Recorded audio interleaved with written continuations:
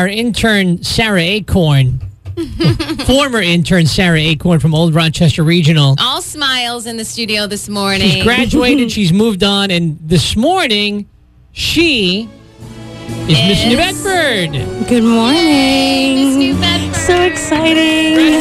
Thank you so much. So excited for you, Sarah. Thank you. It must be weird to be on that side of the microphone here because we've welcomed in Miss New Bedford here before, and you were an intern here. Yeah, you know, the Miss New Bedford pageant last year was my first time competing ever. I knew nothing about the Miss America organization, so I was just excited to have the opportunity to actually compete and learn something.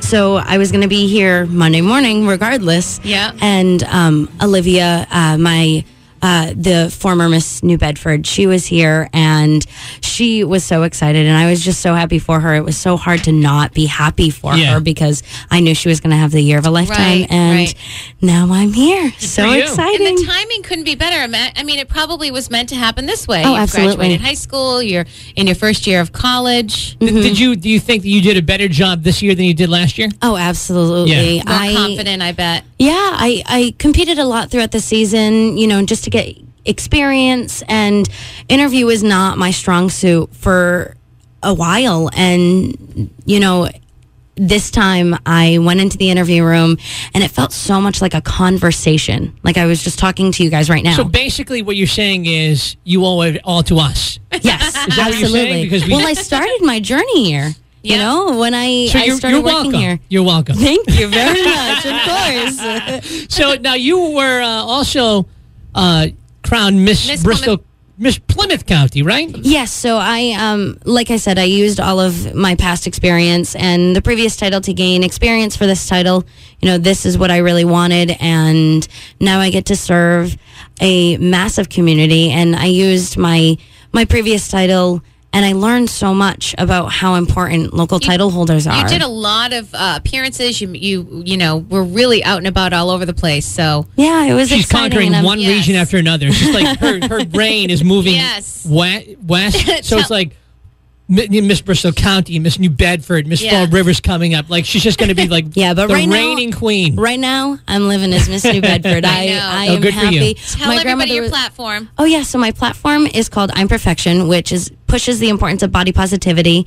So yeah, I'm excited. I'm hoping to get into the Boys and Girls Club and maybe create like an after school program for them, and really just an area where they can feel comfortable and vent about their feelings and, you know, how the media is making them feel, and just give them a safe space. Good. That, you know, I wish I had growing up. Coming off of the heels of Miss Massachusetts going to Miss America, you know, Jillian Zucco, and she's right in the Tri-Town with you as well. Oh, yeah.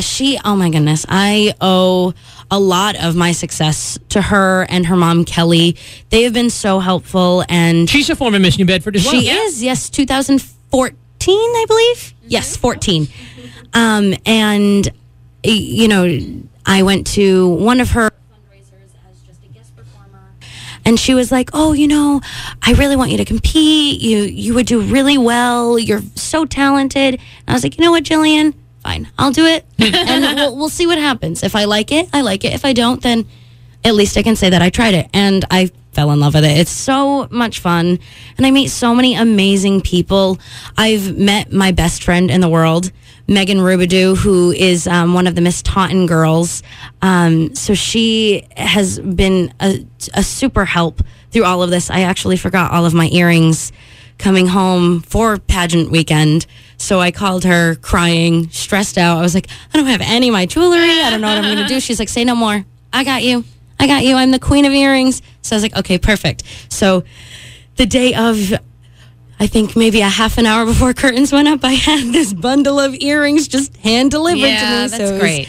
Good friend. Everybody, she's super, super helpful. And everybody who has, you know, been there along the way has been just an immense help, and I'm just so thankful. So when do you compete for Miss Massachusetts? I believe that is the end of June, beginning of July. We just started getting for paperwork, so I've got lots of time. Yeah, so you don't compete for that until the end. Yes. Yeah, interesting. All right, hey, Sara Achorn, congratulations. Thank you so much, guys. So happy for you. Thank you. She's making the media round. And they didn't have, what was nice about Sara is they didn't have to break the bad news to her that the first official appearance is on the Rock and Fox show. She already knew that whole thing. Yeah, right? And they still, even though they know this, they still compete, which is pretty incredible. Yeah. It's great. I love coming here. It was so nice to be back. Thank Good to have you back, Sara. Congratulations. It was really great seeing you. I saw you yesterday. And yes. It was great seeing you yesterday and seeing that big Everyone beaming must smile. be so proud. Your parents, your mom and dad must be so proud. Dad cried. I mean, I Michael, bet. you know my dad. Her dad, by the way. We've known her dad for years.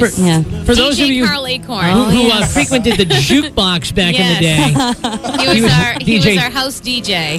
DJ Carl Achorn. Yeah. And Sarah's like, looks at him as like an old an old man. dorky DJ. And it's not true. Your dad was just as cool as I was back in the day. If I had a dime for every time my dad said, "Oh, I used to spin this song all the She's time," like, please, Dad, I'd don't be say rich. that anymore. I'd be We're going to rich. say that someday.